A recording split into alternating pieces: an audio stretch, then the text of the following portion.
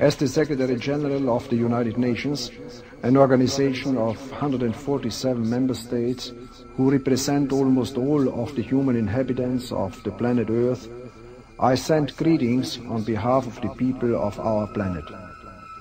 We step out of our solar system into the universe seeking only peace and friendship, to teach if we are called upon, to be taught if we are fortunate.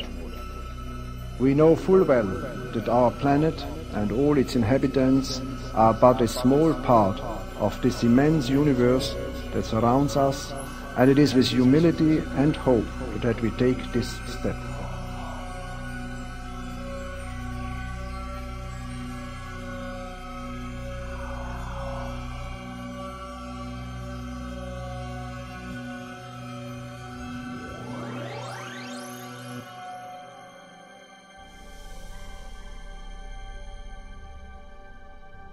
In the 1970s, NASA, with the assistance of Professor Frank Drake and Carl Sagan, designed 4 man-made interstellar probes.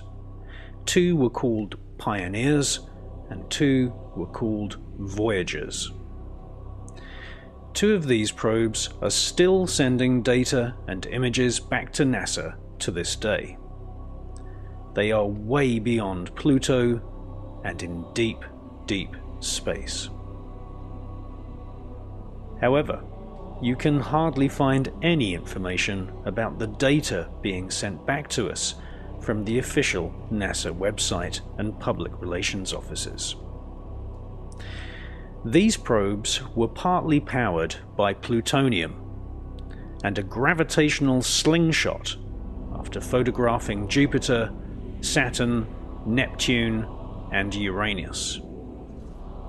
Aboard these probes, there are gold-plated plaques of copper and video discs with recordings of people's voices, music, singing, and more than 100 images of tribal people, landscapes, and the Earth's oceans. The video discs are sealed in solid gold cases and have a stylus to play themselves. Any intelligent extraterrestrial would be able to see what humans sound like, hear many dozens of different types of languages, look at our naked bodies, and be able to find planet Earth easily by using a map designed by Carl Sagan showing the Earth's position in relation to 14 pulsar stars. These plaques and video discs are the perfect interstellar calling card, inviting any alien race to come to planet Earth. During the 1970s, the highest levels of NASA management were still being run by Nazis such as Werner von Braun, who had previously been an SS officer developing the secret space program for the Royal Bavarian Third Reich.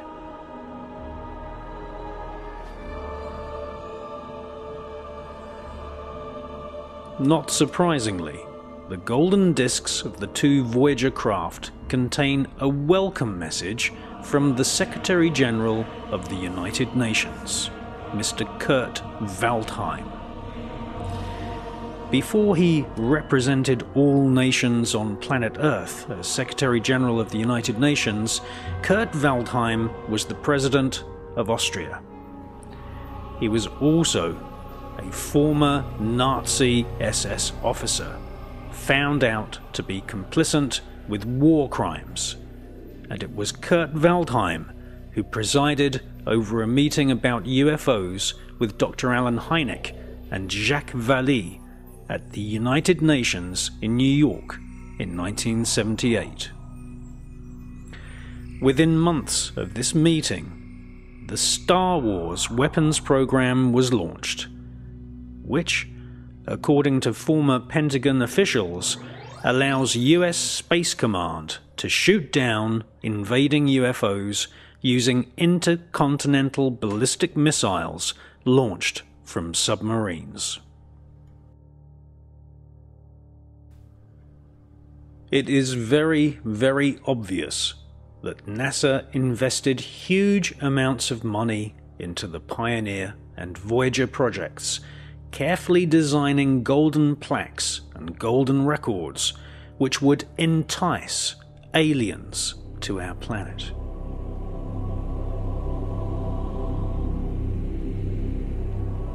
However, where is the contingency plan in case of alien invasion? Where are the NASA guidelines on how to initiate communication with these aliens if they do indeed find these disks and arrive on planet Earth? Officially, all NASA astronauts I have spoken to say that they have never been given any training whatsoever. They've never been told how to deal with an encounter with an alien. It is very, very clear from the writings of the people who attended the meeting about UFOs at the United Nations that some kind of protocol, a secret protocol to communicate with aliens, had indeed been planned secretly by officials. It was the French ufologist Jacques Vallée who first postulated a series of hand signals, sounds and colours which would be used to communicate with aliens. It was Jacques Vallée who inspired the character in the film Close Encounters of the Third Kind, played by Frenchman François Truffaut.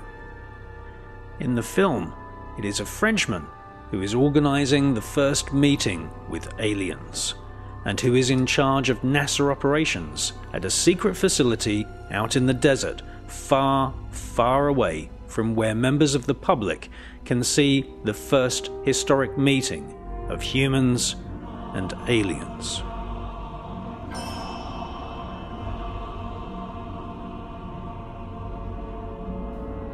Pioneer 10 was the first of these man-made probes carrying a gold-plated map to be sent into interstellar space. Pioneer 10 was launched by NASA on March 2, 1972 to study Jupiter and eventually study interstellar deep space. While the spacecraft is believed to still operate properly to this day, communication has been lost since January 23, 2003. Before this, Pioneer 10 was in extended mission to study the dynamics of the solar system boundary, including interplanetary magnetic fields, the solar wind, cosmic rays, and the so-called heliosphere. It seems that as soon as Pioneer 10 reached the boundary of the heliosphere, this is the place where the cosmic particles ejected from our Sun end, which is a teardrop-shaped bubble that stretches for millions of miles into space beyond Pluto. As soon as Pioneer 10 reached the outer boundary of the heliosphere, all communications with it abruptly ceased.